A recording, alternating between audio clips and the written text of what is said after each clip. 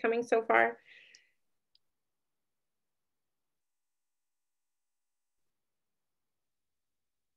Okay, and it looks like we are recording. Just as you're entering, just want to let you know that. I'll say that I'll do one more announcement.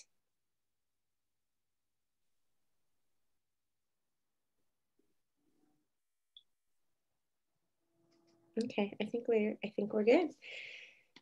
Good evening. I'm Sherry Rudolph. I'm Washington State PTA Advocacy Director. So happy to have you here. We have a great night with Marie Sullivan. So I want to just get a little bit of business out of the way. Any questions that you may have for Marie will be in the Q&A. So we're not really going to use the chat tonight, but we're so happy. Trust us, we're so happy to see you. So and we know that you're taking time tonight to learn about advocacy. And so we're so excited to see you. Also, we are recording. So just wanted to make sure that when we do the Q&A, and if there's, for any reason, we're allowed with the audio, that you will be recorded.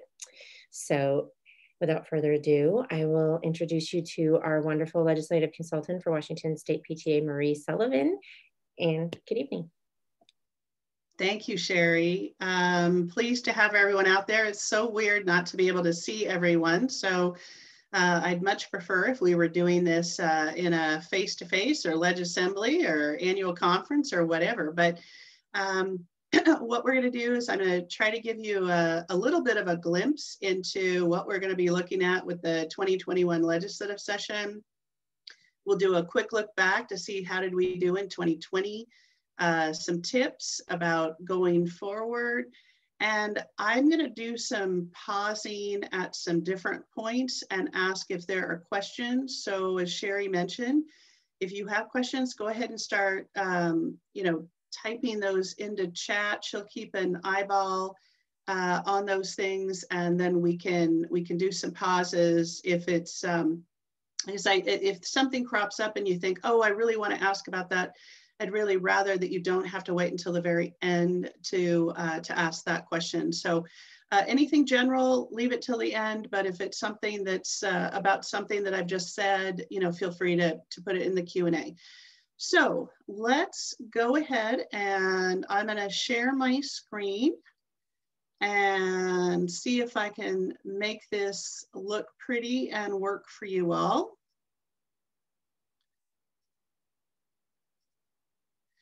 So our discussion tonight is really about a focus on advocacy. And again, so pleased that you're here taking your evening with us to talk a little bit. You'll see this smiling face. This was in the Capitol last year when PTA teamed up with PSE and leadership met with legislators, and it was a great day on our focus day. So we're hoping and we're looking forward to times when we can all get together and do that again. So let's look back at 2020, which really wasn't that long ago, but I think if you're like me, you're probably saying, wow, that was a really, really long time ago. But we had a 2-year platform that was adopted in the 2018 legislative session for the 2019 session. And then we had a new update in the 2019 for the 2020. So what was in our top 5? This didn't change. Social emotional learning, school construction and simple majority for bonds, preventing gun violence, strategies to address the teacher shortage, and then strategic investments in K-12 funding to close gaps. So those were the top 5 that we had for a 2-year platform, both in the 2019 and the 2020 biennium. Then are also supported were best practices for school meals, best practices for school recess, engaging families and student success, funding para-educator training, increasing access to high quality preschool, and then raising the age for tobacco and vaping products to 21, and then safe school plans and emergency preparedness. So you'll see some similarities when we go to our 2020 priorities. So how did we do last year? Short session, right? 60-day session. So really had quite a few successes, and I know that this presentation is going to be shared. So I've done some hyperlinking in here so that when that goes out to you or is posted out to our PTA website, you'll be able to go out and click and see the different report cards and other types of documents. But again, how did we do? Well, social emotional learning, there was a bill that passed to make sure that those policies and procedures were in place in all our school districts. And, you know, boy, isn't that something that's really needed for this particular school year. There was a bunch of stuff on the preventing gun violence front. So background checks for firearms, the extreme risk protection orders, restrictions on weapons and daycares, statewide Office of Firearms, lots and lots of work done, but things that were undone or left undone, and that things that we will be coming back around in 2020 to take another look at. Creation of a family engagement framework work group. So Cherry Holmes is our Washington State PTA member, a representative on that. And I believe that last week, Executive Director Andrew Estep and Cherry did a presentation on family engagement to the work group. So very active in that. And that is just one of the many, many work groups that PTA members are representatives of our state organization on. School counselor funding was added, and I heard some positive things about that today, but because of fiscal prudence, it was vetoed in April by the governor, who was looking forward and saying, I think COVID's gonna have a negative economic impact on us, and so I can't allow something that's gonna have an ongoing, or what they call bow wave, impact on the revenues and the budget in future years. The same thing happened with paraeducator funding. We were very, very active on this, got the funding for the 2 additional days. But again, that was one of the things that was vetoed. $13.2 million in seismic stability for 6 school districts was in the capital budget. And this year, the OSPI has an additional budget request. And between OSPI and the Department of Natural Resources, they are really actively looking at how we can make sure that we are really taking that look at our schools that are at the highest risk and making sure that their buildings are safe and secure for our students. Youth suicide prevention ID cards, that's something that's been was adopted and is actually, if kids were in school and had ASB cards, you'd see that, but the information has already gone forward and been adopted. So there was a lot that we got accomplished in really 60 days. And then last October, you all were very active. First virtual legislative assembly, and I thought it was very well done. Staff and our PTA board and volunteers just really made this happen. Our position submitters, resolution supporters, everyone just pulled together to make this a really, really amazing event. And we ended up with a very strong platform. So you'll see some holdovers, things that we continue to value as an organization. Top 5, increase access to nursing, mental health, social emotional learning staff. Number 1 priority, number 1 vote getter. Number 2, supporting students and preserving our education funding. You are going to hear me talk a little bit later about what are the challenges that districts are having right now. It may seem simple to think that districts, if there's no student in a building, they're going to save costs. Well, actually, most districts say that it's costing them more money. And again, we'll talk a little bit about that. What about you? I'm guessing that you all know that there's a digital divide out there. And so number 3, increasing educational equity by closing that digital divide. Lots of work being done on this, both in the House and the Senate, at the federal level, at the state level. Lots of work groups convened over the interim. So we are working very hard on this particular issue. 4, supports and funding for students with disabilities and their families. Clearly, we know, and we've talked to legislators.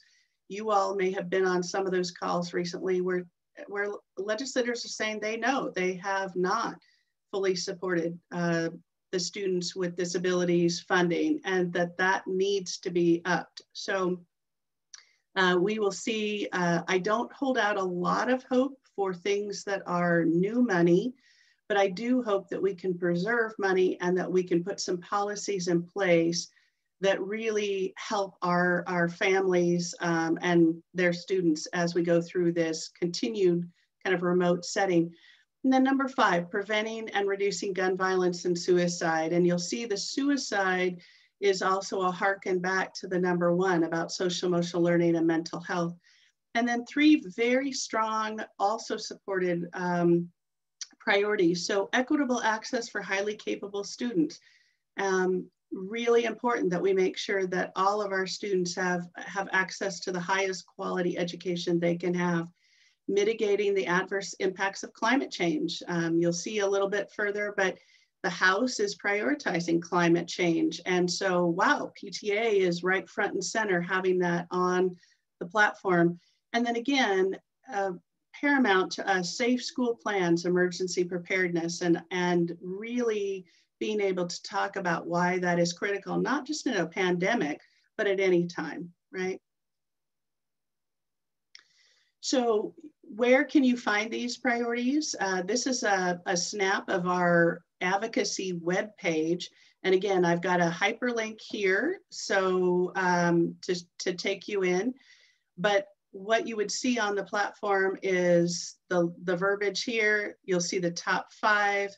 You can click and open these up, and soon we will have one-pagers basically that dive deep into some of the data. We will also have videos, the videos that many of you might have seen during the caucuses, and then also during the Legislature. Those are being tweaked so that we can use those with legislators. We can share the messaging with other parents so that everybody can speak from the same frame of facts. So, so that's there.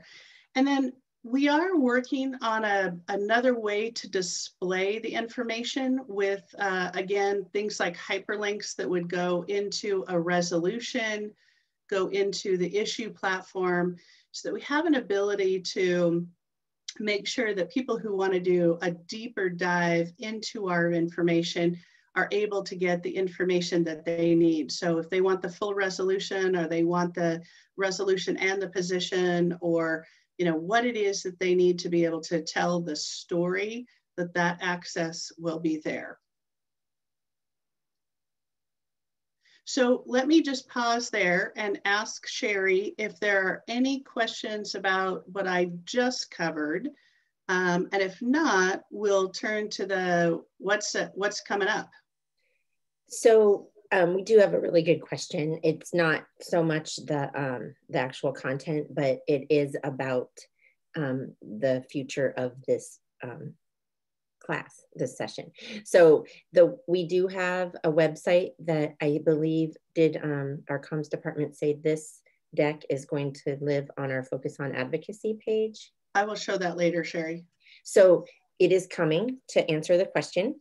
And so that we don't know where this recording will live right now, but what she is sharing right now, yes, that will live on a website that you would be able to link to for your PTA's use. Thanks. That's it? Yep, so far. Okay, all right, so far, okay. Well, let's look ahead then a little bit to 2021. So we are working into what's called a long session. It's 105 days, and that counts weekends. So it starts on January 11th, and it runs consecutive 105 days, no holidays off. And April 25th is the scheduled day that it should be ending this year. Legislators really only have one thing to do in an odd-yeared session, and that is to adopt 2-year budgets for the operations, the capital or construction budget, and for the transportation budgets. And that's because the current 2019-21 budget expires June 30th of 2020. And so they have to put a new budget in place so that things can keep rolling. Next week, the governor will be coming out with his draft budget. And basically, the governor cannot, he writes a budget, he submits it to the legislature, gives them an idea of things that he is prioritizing, but ultimately the legislators will use parts of it as a blueprint, but they will also make choices on what are the priorities, what are the values that they have, and they will pass that budget. There's a revenue forecast. Typically every quarter. There was one in June. We'll talk about that in a minute. There was one in September, another one in November, and the next one will be out in March. So that will be really critical to see how is the economy responding, how is it recovering, and legislators who are writing those budgets will then be saying, okay, we're going to look at that revenue and we will really make more tweaks and fix our budget. In the past, there have been special sessions, right, that have gone all the way up to June. And the hope is that actually they could finish their work by April 25th, but everyone knows that this is going to be an unusual session. So we will see how that runs. Bills, any legislation that pass during this legislative session are typically effective 90 days after that April 25th date, not after when the governor signs it, unless they have a different clause. So they might have a clause that says effective immediately. I think we'll see several bills that are considered early action bills, bills that have to get done fast, potentially to give some kind of predictability, maybe to our high school seniors. That might be an example of an early action bill. Transportation funding, we'll talk about it again in a minute, might be something they act on quickly, again, to give districts some kind of predictability and stability about funding, because typically the budget would not be passed until the end of April, maybe the last day of the session. And then the governor has 20 days to sign it after that. And he does get weekends at that point. So budgets, again, typically signed around mid-May if they adjourn on time. If they don't, they have to have it passed and signed by June 30th, 2021. So let's talk a little bit about legislative changes, election results. So pretty minimal changes compared to where we were 4 years ago or even 2 years ago. Governor Jay Inslee was reelected for a third term. He has given every indication that he plans to be governor and remain there. Chris Rachtel, who has been the superintendent of public instruction, was reelected for another 4 years. And Chris, on the 30th of November, gave a presentation to House Education outlining his desires and his wishes for what he wants to see happen with the legislature. And he is among many that are saying, you know, if ever we were to transform the educational system, this is a good opportunity for us to be looking at what's working, what's not working, and be able to talk about those in a really frank and candid way. A lot of money was spent on the state legislative races, $41 million, but no net gain in either the Senate or the House. So House Democrats have a 57-41 majority, and Senate Democrats have a 28-21 majority. There were no changes right now in education or budget leadership from the Democrat side. Today, the Senate Republicans announced that the new leader, ranking Republican on the Senate Ways and Means Committee, is going to be Vancouver Republican Linda Wilson. And so Senator Sharon Brown will remain assistant ranking, and then the capital budget Republicans remain Senator David Frocht, and on the Republican side, Senator Jim Honeyford. Senator June Robinson from Everett was actually appointed as a vice chair on the Senate Ways and Means Committee as well. And she is new to the Senate, but not new to the legislature, and she played that vice chair role in the House Appropriations Committee. There is also a new Senate Republican leader, and that is Senator John Braun. Senator Braun is from the Chehalis Centralia area, and he most recently served as the ranking Republican on the Senate Ways and Means Committee. So he is the new Republican leader. The new caucus chair over there is Senator Ann Rivers. Senate Democrats is Senator Bob Hasagawa. So a few changes in leadership, but nothing that really changes or affects our ability, I think, for us to be good advocates this session. There are a lot of new faces though, because there were a lot of open seats. So you'll see there are people that we need to help acclimate and make aware of our issues. So 7 new House Republicans, you'll see 9 new House Democrats. There are 4 new Senate Republicans and 1 new Senate Democrat. So again, some new changes, but in 2016, it was a much more serious sea change of legislators. So I think it's good that it isn't a bigger issue, particularly because they're going to be looking at remote sessions. So both chambers are going to go virtual. We've heard even as recently as meetings today that they do not plan to have staff in Olympia. The legislative building and other buildings will be closed to the public. Meetings with legislators will be virtual. They are still trying to figure out how that's going to work and what that looks like, but they will be very much like what we have done over the interim with Zoom and Teams and WebEx and those different platforms.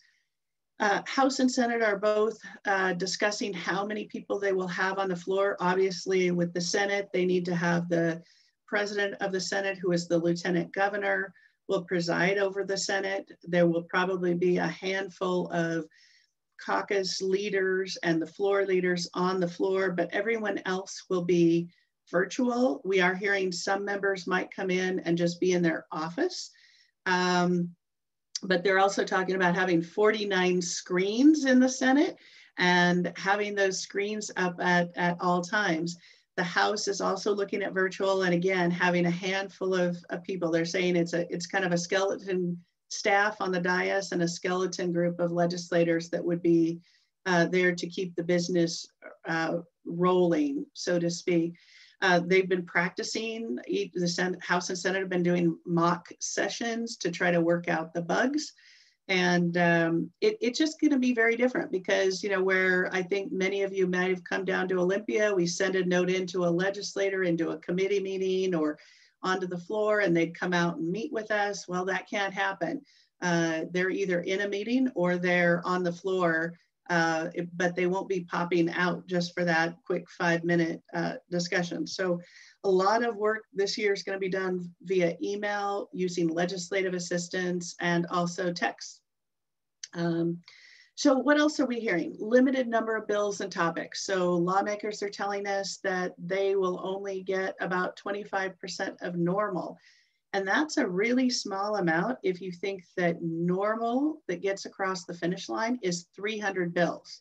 So 25% of that is a significantly less, group of bills coming through. They're also saying in the House, they've added, does it address climate change, global climate change and global crisis?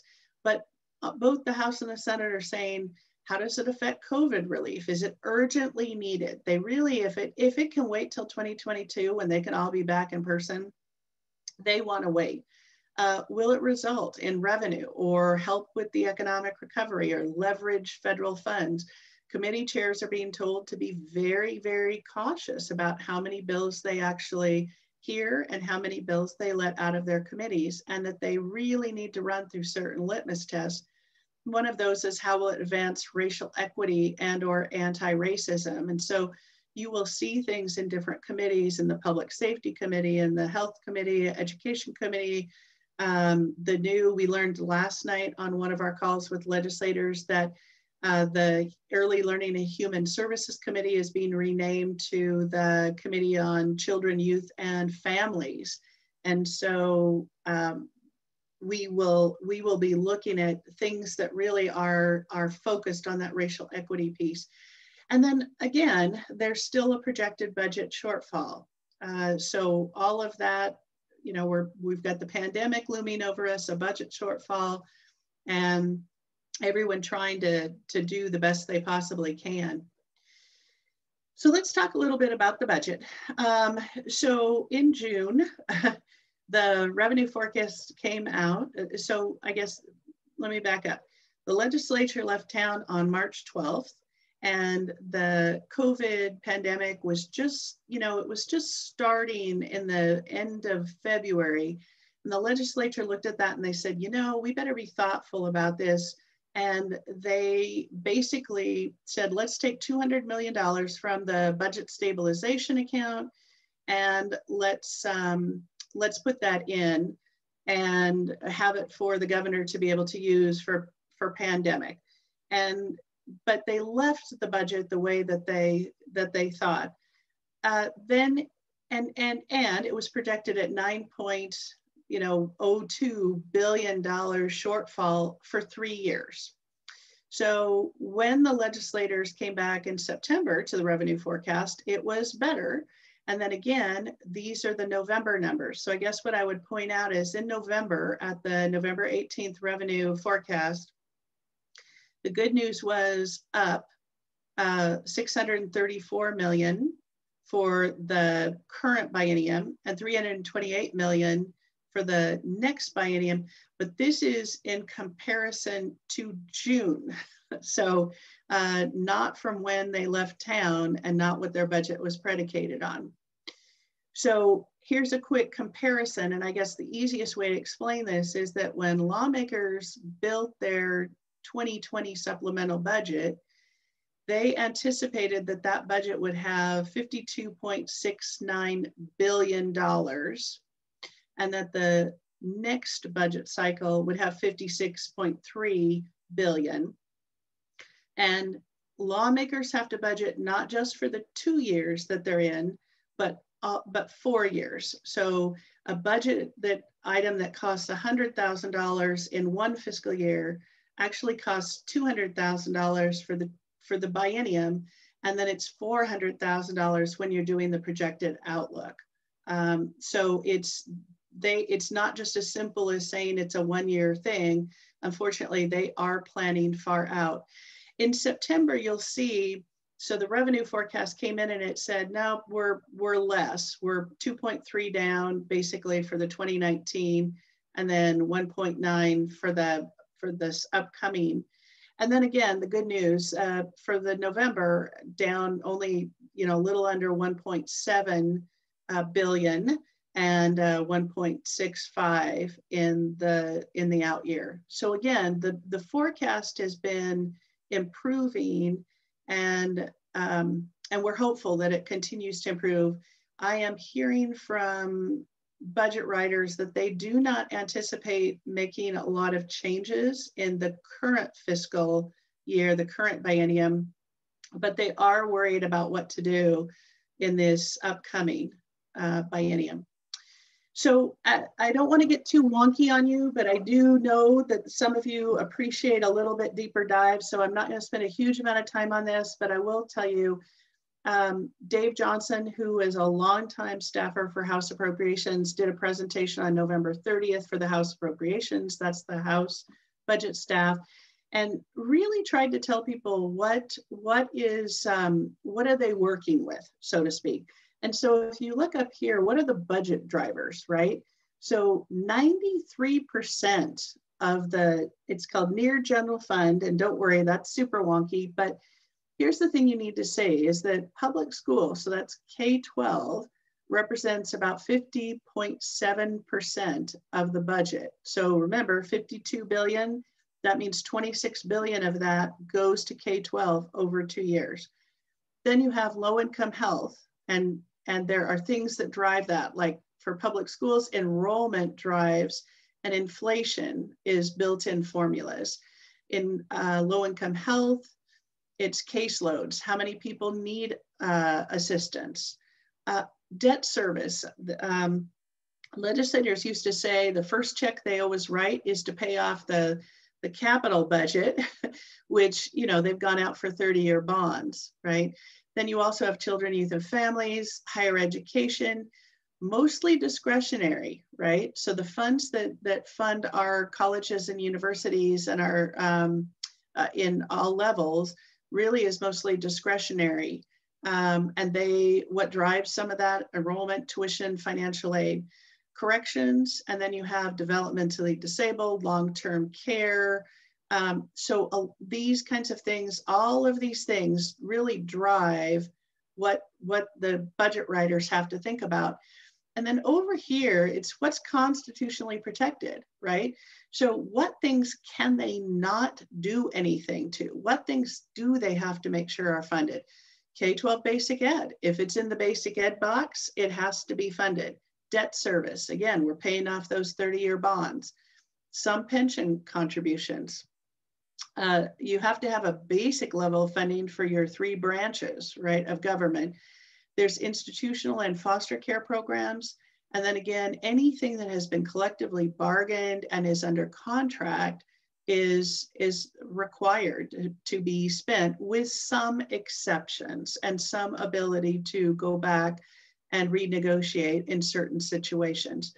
The thing about K-12 and basic education is that once the McCleary lawsuit was finished, once something was in the basic education box, and I'll show you that in a second, legislators needed an educational reason to remove funding.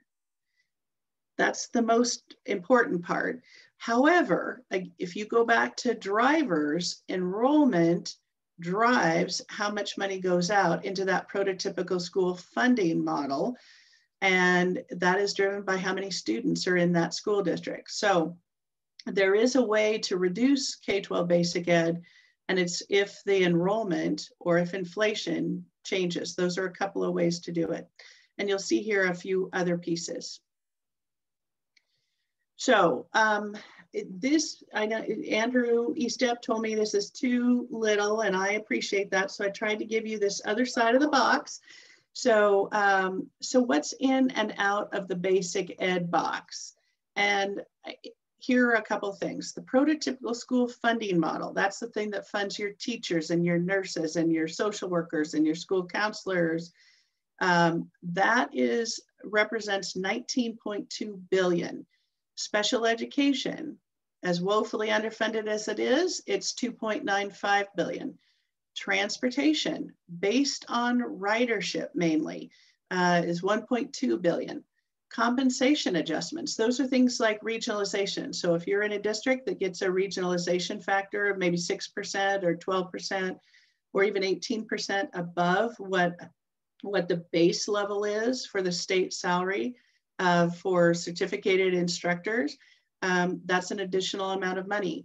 Then we have kind of categorical programs where these are funds that have to be spent certain ways.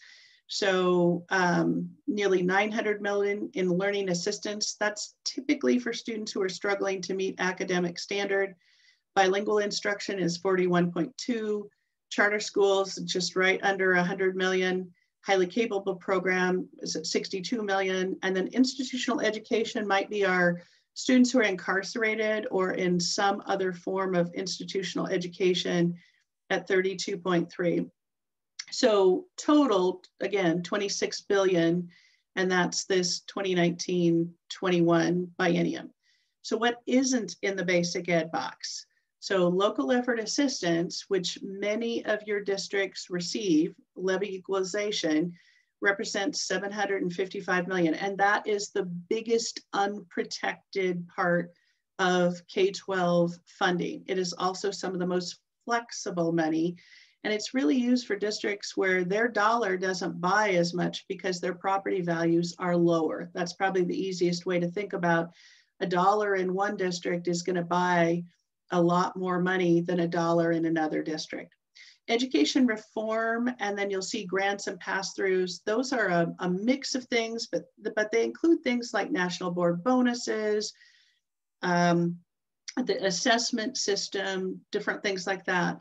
Education agencies is OSPI, it's the State Board of Education, it's the Professional Educator Standards Board, it's those kind of education agencies, and then others. So you'll see between these two, again, a fairly significant amount of money. So what are the biggest challenges? When I look ahead at this legislative session, local effort assistance is the biggest bucket that if I'm a budget writer and I have to choose between certain things, local effort assistant is one of those unprotected big K-12 buckets. Transportation, even though transportation is within the basic education bucket, that means that the Supreme Court said, yes, pupil transportation is a basic education component, and it should be constitutionally protected. It's based on ridership and primarily. And so if you're in a completely remote school district right now, no, kids aren't really riding your buses, but it's very possible that kids are having school brought to them. So they might be getting their meals through buses. They're getting their USBs. They might be getting paper homework. They might be having home visits. There are a lot of ways school districts are using transportation and their buses, not necessarily to transport the same kids. And the other thing I guess I would suggest keep in mind is it costs the same amount to transport 7 kids as it does 70 if you're running the same bus routes. So we are very hopeful that the legislature will take some early action on transportation. But I know I've heard from several parents who are concerned because they are hearing from their districts about this, and just know it is an issue. Declines in enrollment, fewer students really equals less apportionment. And so if you have we typically use a $10,000 number for a basic education student. So if you lose, 100 students, that's a significant amount of money. At $10,000 a pop, you're losing $1 million, right? So declines in enrollment can have significant impacts on our districts. And then really, you're probably hearing about this too, but cost to run or reopen schools in a pandemic. So connectivity leads the way, but there's a huge need for training, not just for teachers and paraeducators, but also for our families, right? For you all who may, maybe you've figured out all those different learning platforms you're on, but maybe you could also use some additional support. Not everybody has figured it out. PPE, big, sanitizing. We're hearing a lot about substitutes anytime the districts that have people in class in person right now, if they have to quarantine, their teachers have to quarantine and they're looking for substitutes, and there's a huge shortage out there. And then additional staff. I know one school district that hired 10 extra substitutes to go out and work in their childcare partner programs so that they could have that instructional element, and the community-based partner could focus on the childcare portion of it, and the substitute teacher could focus on the instructional component. Marie, we do have a little backlog of questions. Okay, well, let me stop right there then. Okay. The first one's real quick. Is Superintendent Reichdahl's presentation available to listen to? Yes, it would be on the House Education November 30th TVW link. And we could, Sherry, if you make a note, we can go try to find it and maybe post that. Okay, and this question's from Heidi. She can help us out with that probably too. So from Heidi Bennett. Okay, and then Gwen is asking about the bottom line on the budget, how much money they need to find or cut when they start in January, and how much can wait until the next revenue forecast in March, or do they not need to do anything until March? Well, so the numbers that I showed about the 1.6 billion, that's what is projected right now, is the budget gap between what the revenues that they think are going to be collected by the end of June 30th, 2021, and what they need to spend. So right now they're running at a 1.6 billion deficit. However, they left town with basically $1 billion in cash reserves. There's about 1.9, there's nearly 2 billion in the rainy day account. And so, you know, so there are many people who think, and it depends, if you capture enrollment and you capture transportation, right now you don't need to tap the rainy day fund. We're hoping they don't make those decisions. I don't think there will be any budget decisions until it's all over, is basically what we're hearing. If they do an early action bill on transportation, it will only be to tell districts what they could continue to use the money for out of like the governor's proclamation that's in existence now. And that would just give them predictability that the funding would continue the way it has been flowing. Okay, and then Gwen has a second question. I will go ahead and go to the next people and we'll come back. So Paul is asking, why did the compensation adjustment double from year 2020 to year 2021? Why did the what? Compensation adjustment.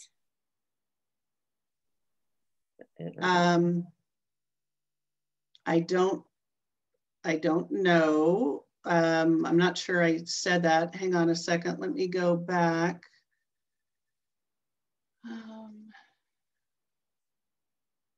Yeah, is he referring to which chart? This one?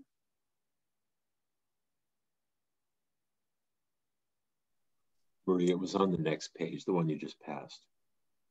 This one? Adjustment. Yes, it's over on the right. Oh, I see. Okay. Let me look. I'm not sure. I'm guessing it had to do with when the money flowed, and potentially they base things on implicit price deflator. So it may be that there was a bump in the IPD and that caused it to double. Good question. It's something I'm happy to go do a little research and look at. Okay. And then Salwa is asking, and maybe you're going to address this later, what, if any, room is there for legislators to advocate for education priorities? What is there room for legislators to advocate? I guess so. Yeah, if there's any room, what, if any, room is there? So I think that we will have legislators advocating in these areas in particular, as well as things like school counselors, school nurses. I think that we will continue to see and hear about the need to beef up. None of that will happen if there isn't new revenue. So again, the way that the margins are looking, it's pretty tight. And I think legislators are just hoping, A, that the feds will come in with some additional federal stimulus so it could take on this one down here, as well as reduce and blunt some of their other need to do cuts. Okay, and Nancy is asking for higher ed, Washington College Promise, how secure is the funding for this program? It's very secure. So Washington College Promise is actually a dedicated funding stream out of the B&O taxes. B&O taxes are based on gross revenue. And so there might be a dip in the amount, but they won't be able to go in and swipe it easily. So I think that is fairly protected. Okay, and we are getting some more. Brenna, one of the issues at our school is the fact that we are beyond capacity, recently adding portables. However, we have over 700 plus apartment units being built within our school zone.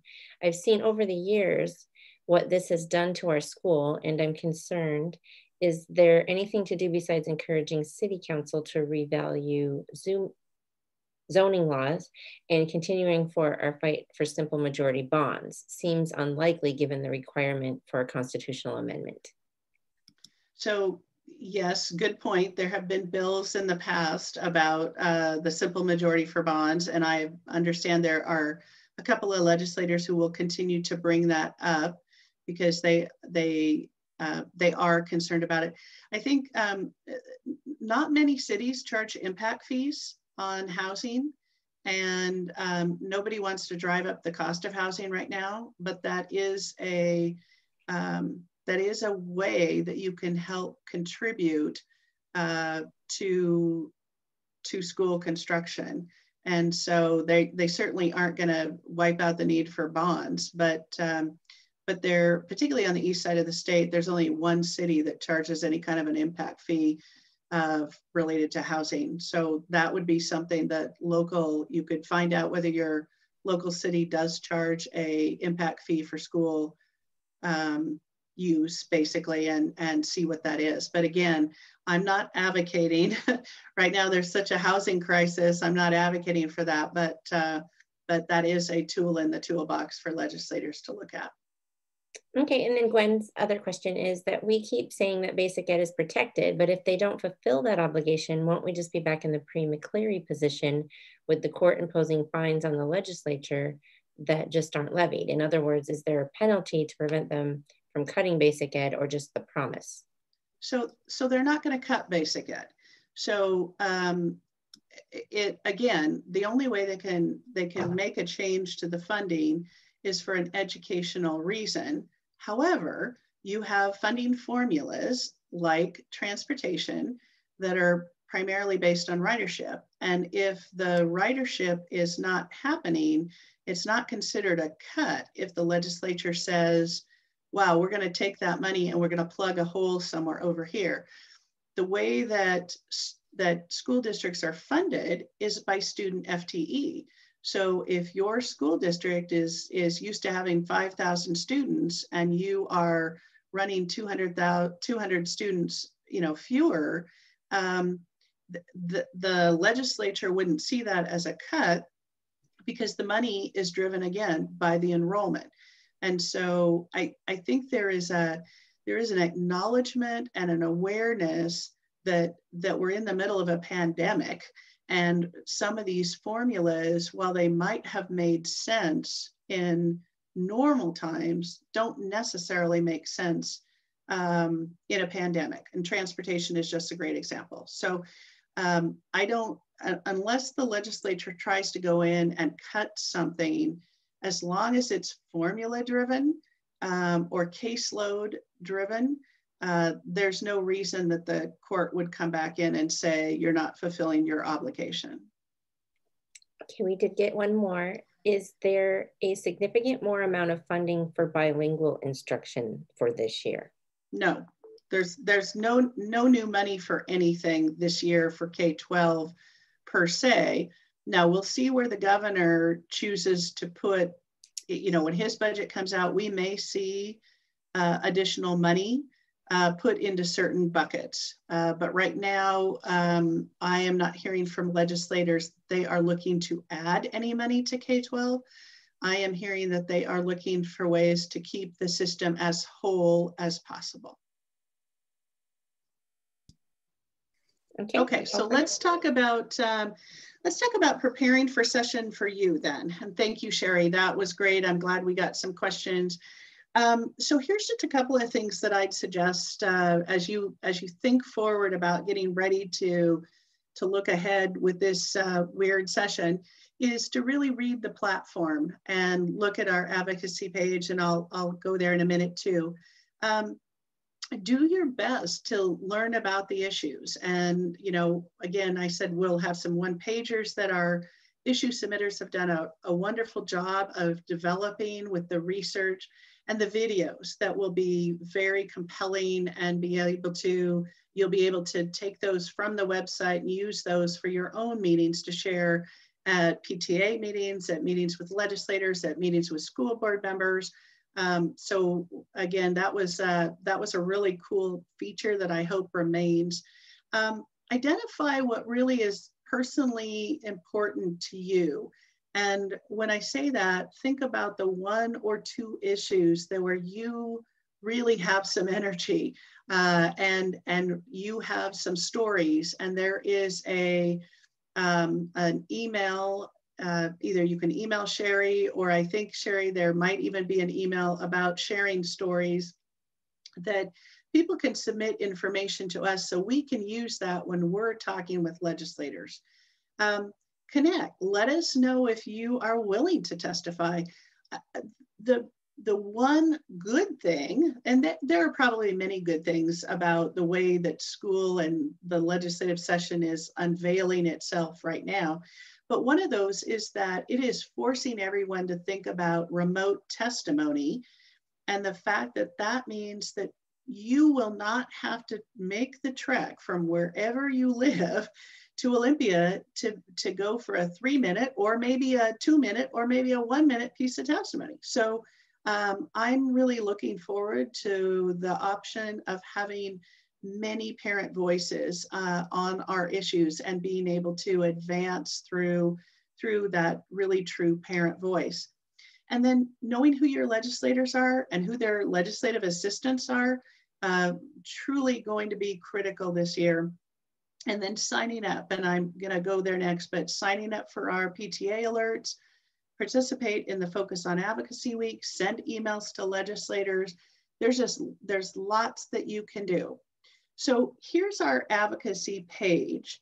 And you'll see if you go out, it's in the focus area, and you go out to advocacy, learn about our priorities and take action page. So this is where you'll find the priorities that I showed you before. So they'd actually be here below, as well as a hyperlink to resolutions, to principles. If you want to be, in the know and get information from me when I do my reports and when we need to activate you, subscribe so that you're going to get emails from us. We will try not to bombard you with too many, but if you sign up here, then you will be in the know. The Focus on Advocacy page is a new one, thanks to our comm team. And it is actually found right now under the events and programs page.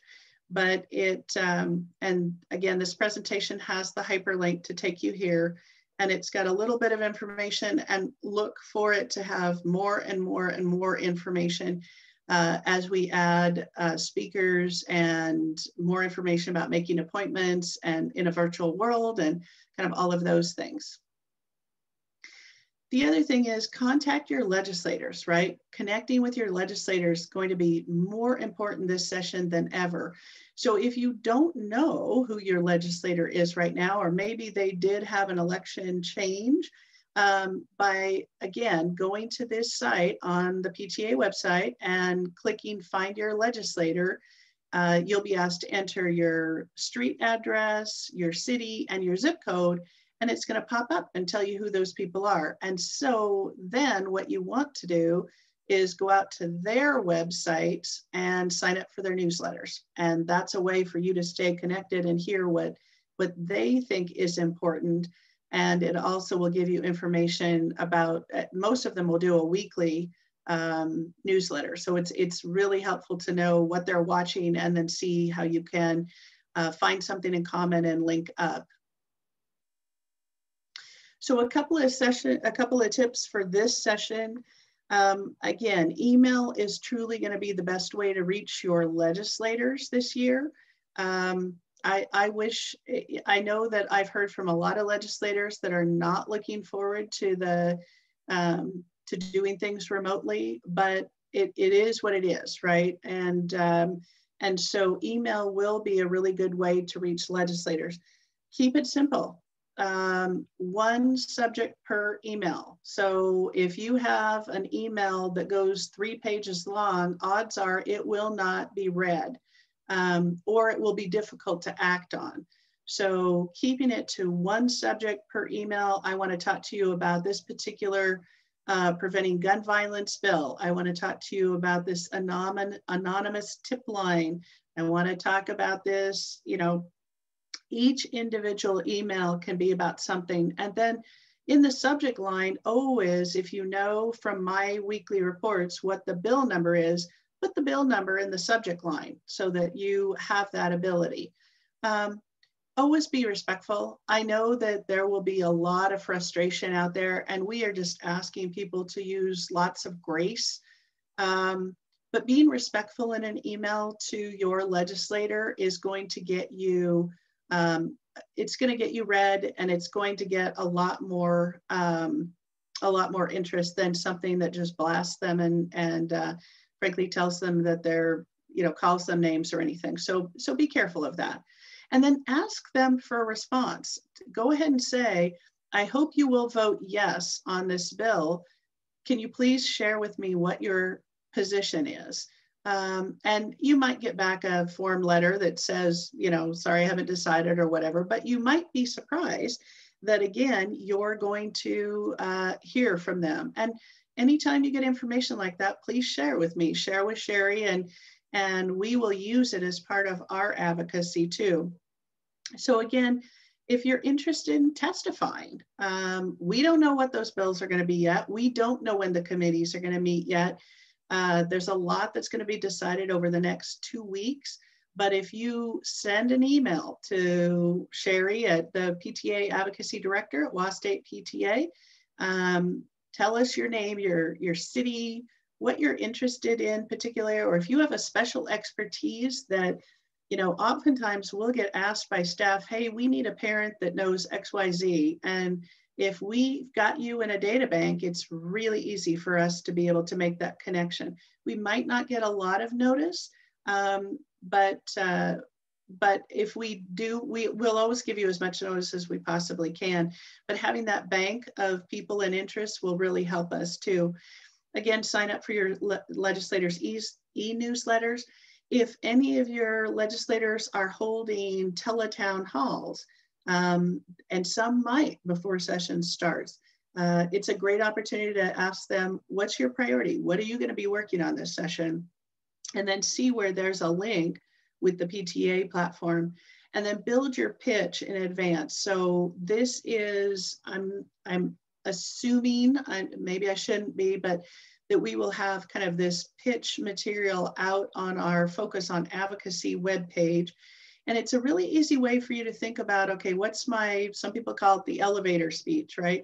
But it's what's the issue? And again, if you're representing PTA, it's really keeping it within the top 5 and are also supported, or anything that's in our resolutions, or we have a newly adopted legislative principle. So things like that. Be able to be personal. What are the things that you can bring? What is that parent voice? And then again, your ask, what do you want them to do? So in 2021, again, we have, if you go back and you think about that, that platform that we have, and then you look at the graphic of all of the different aspects, there is a lot. I mean, again, it's very exciting for me, and I know for other members of the PTA Advocacy Committee, when we're talking with legislators, they are jazzed and excited about our platform, but they're also saying, wow, this is a lot. And you do realize that this is going to be a tough session to move a whole bunch of stuff.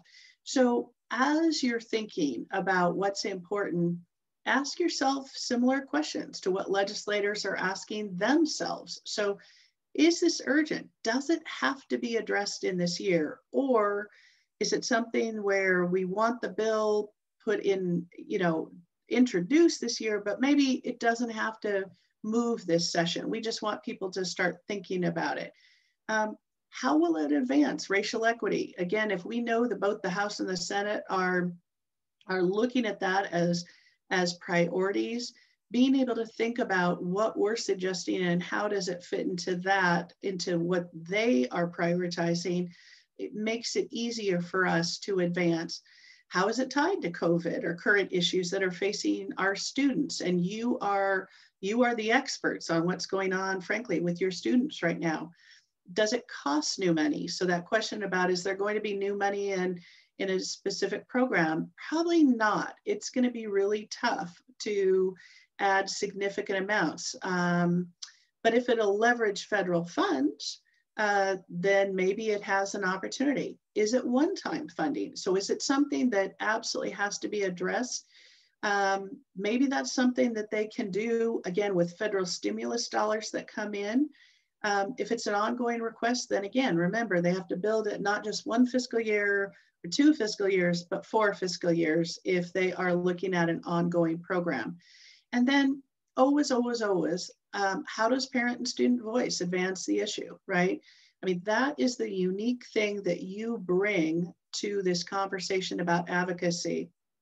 And legislators, honestly, as well as the governor and state agencies, OSPI, they want to know what parents think. And so being able to speak up and be vocal when we can, very important this year. So again, an example of something that I know that your executive director asked me not to do, but I wanted to give you an example of a really well-written email, just so you could kind of see how this KISS principle worked. So here's an email to Senator Sharon Brown. So she's right here. With a CC to another person who was on that particular Preventing Gun Violence platform, my email, your advocacy director's email, and then, you know, here's what's going on. You know, I was a member of the group of parents who submitted a Prevent and Reduce Gun Violence to Washington State PTA Legislative Assembly. This issue was voted as a top 5 issue and includes this. There's the, what's the solution? A group of us would like to request a meeting with you to present an overview, discuss how we might gain broad support. Thank you in advance. Pretty short, simple, friendly, and got a response. So to say, definitely, let's set up a meeting for next week. So, so again, thank you to Tanya for allowing me to use her as a guinea pig. And then here's an example from Gwen thanking a legislator who took the time to participate in an evening forum. And again, short, sweet, simple. You know, thank you for taking the time to meet with us. We know it's a busy time. We are excited. So here's the hook to hear about your commitment to gun violence prevention and the strong alignment of your other interests with our platform. Look forward to working with you and how we can advocate. Thank you for bringing up something new. Current platform again, happy holiday, best wishes, right? And then if you go down and look here, again, referencing the Washington State PTA platform and including the hyperlink to the legislators. So just really wanted you to see it. It doesn't have to be super, super elaborate, I guess. Focus on Advocacy Week starts January 18th, and because we will not be doing a focus day in Olympia, we will do this focus week, and we wanted you to have the topics in advance to be thinking about, okay, is that a day that I can carve out where I can try to meet with a legislator and talk about what we want to do? And we'll have much more information that will go with each of these for things that you can talk with your legislator, but just wanted you to see this. And then again, it will be on that Focus on Advocacy page. And we're back to questions. I don't have any questions that have been typed in. So if anybody has a question, you can type it in.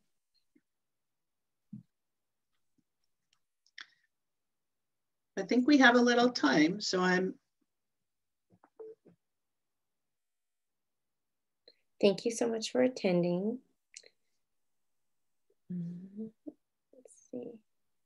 Yeah, we have people from all over. Very exciting. So yeah, well, this would be great. Then we can make this an hour video that people can watch. Let's see. Okay. Oh, here we go. Thank one you. back People time. were madly typing, I think. All right. So we have a couple now. Okay. I need some basic civics instruction. Where can I go to start educating myself? So the so let me see if I can do this real quick. So I know that Nancy Chamberlain, I believe, is updating a presentation on kind of legislative issues, but let me see if I can do this. Well, I'm just going to say the easiest place to start is to go out to the leg.wa.gov website, and you will find information. Sherry, are you grabbing that? For some reason, my mouse seems to have died and I can't get off of. I just put it in there. Okay. They have like a citizen's guide to working with the legislature, approaching the legislator. There's a lot of good information there, as well as, again, if you look at that Washington State PTA site, the PTA site has a lot of good information there as well. So multiple places, as well as typically we do some training during annual conference about advocacy in general, not just with the state legislative process, but with your school boards. And then we also usually would have time to do that kind of training at a legislative assembly. I'm hoping we'll be doing that again next year. Okay. Sorry, I think you can find your own thing. If you just go to leg.wa.gov, I was going to do another link, but all right. Are you planning on doing the pre-written emails through the Action Network like we did last year? So that's a really great question. And I would say, so this was an interesting thing. We had a meeting last night with several legislators who are very strong proponents of PTA. And their advice was not to do kind of those big mass emails, but to do our best to get to know legislators so that they are looking for your name and they know your name. So we will probably put together content, but it may not be, depending on the issue, it may be better for us to be very, very focused. And again, look for ways for the legislator to know your name so that when it pops out of the 1,000 that they've got in the last 10 minutes, they read yours. So if you have any opportunities to introduce yourselves to legislators before January 11, really encourage you to do that. And so, yeah. But okay. we will have content. We'll have talking points and things like that people can use, but you may have to do a little bit more individual look so that we just heard that they're going to ignore a lot of stuff that looks like it's kind of canned. And that was good feedback for us. Okay. We have lots of thank yous. Nancy shared another link that I can put in the chat. I believe, I think I got the right one. So put that in there. There we go. Okay. So this link that I just shared, Nancy let us know that that's a good one for some handouts on the Legislative Information Center.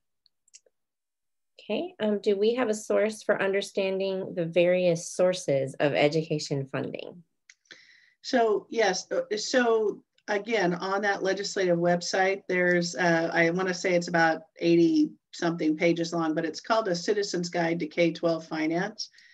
And it explains it as best you possibly can. I think Sherry and I have talked about creating some funding modules to explain K-12 funding, and that's probably something we will work on once session is over. Sorry that it won't be done beforehand, but we do know there's a need to really explain K-12 finance and help people understand where that money comes from. I guess I would say if you're trying to figure out, where the majority of the funding comes from, it really is property taxes come to the state, and that's the bulk of the dollars now. Local levies are supposed to be for enrichment only and not buying things like basic ed. And then of course you have, again, local effort assistance, that is that levy equalization, which is state funding, general fund, but it goes out to districts that need that additional assistance. And so again, to be kind of wonky, if a prototypical school model says that it takes 6,000 students to generate one nurse, and I'm just making up a number, and your school has 3,000 students, but you have a nurse and not a half-time nurse, it might be half-time funded by the state, and they might use local effort assistance to fund that other half to make sure you've got a full-time. So. Okay, I shared, Gwen and Nancy both replied almost within seconds of each other with the link for me. So that is also on the WSPTA State PTA website as well, but I shared the one from the wa.leg.gov. So that's in the chat. Thanks, Sherry. Any other questions?